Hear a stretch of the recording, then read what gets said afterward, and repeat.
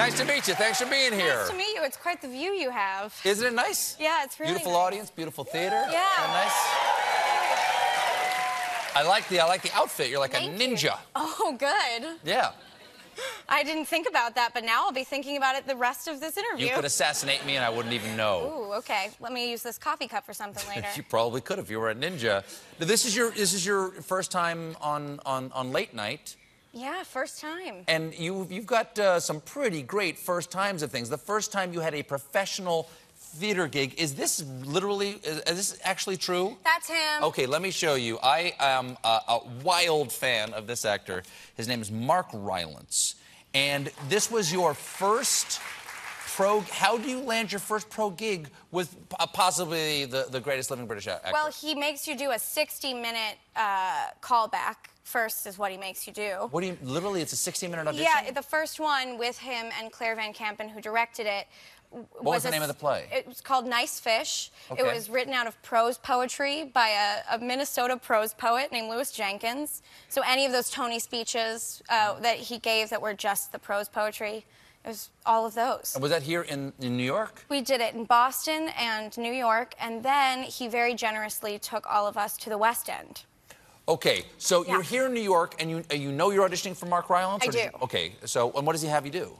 We just played for like 60 minutes. We just improvised together, and it was probably the most gratifying audition I've ever had. I mean, he really... Because you got the part. If you hadn't got the part, No. it would have sucked. I walked out and I thought, even if I don't get this, it's fine, because that's the best audition I've ever had.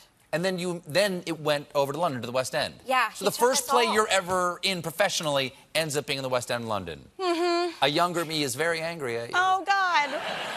Because I did not have your experience. No, Yes. a lot of people have, and I feel like I've peaked a little bit. It's a fear. Well, how old are you? I'm 25. 25? You haven't peaked. Okay, You good. haven't peaked. You got like a couple of years left. Oh, good. Where are you from? I'm from Florida originally. Okay.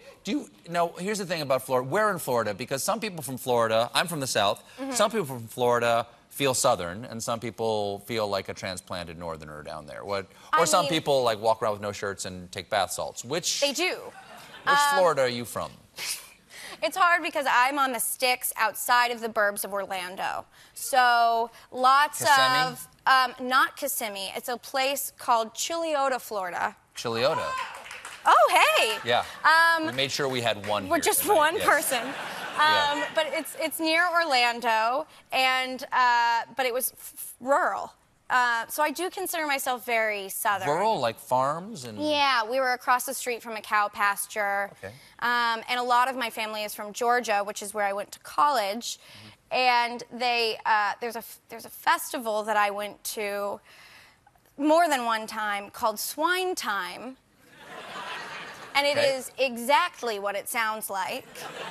And there was one thing in particular. They have a greased pig. Kids are the people who participate in this. I was maybe 10. And my parents told me, if you catch the pig, you can keep it, because that was the prize.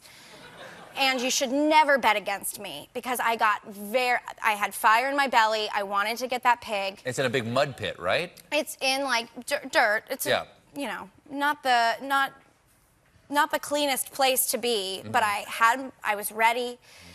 I got the greased pig. I had it in my hands, and this ass in overalls tripped me. And I swear my parents paid them. You have a new film. It's called Private Life on Netflix. You play the niece of Paul Giamatti and Catherine Hahn. What's the play about? What's the show about? I play their step-niece, which is an important detail.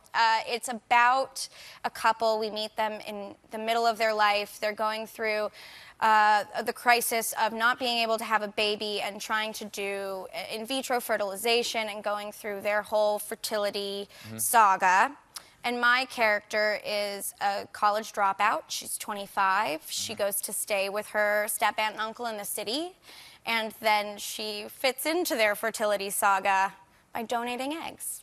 Oh. Yeah. So very light subject matter. I was about to say, very light subject matter. For Paul Giamatti and Catherine Hahn especially. I can't ask you the obvious question because it'll give away the ending. Yeah. I can't. I'm not going to ask. Really, every single Does it have a happy clip- ending? Does it have a happy ending? It's in a muted world of happy.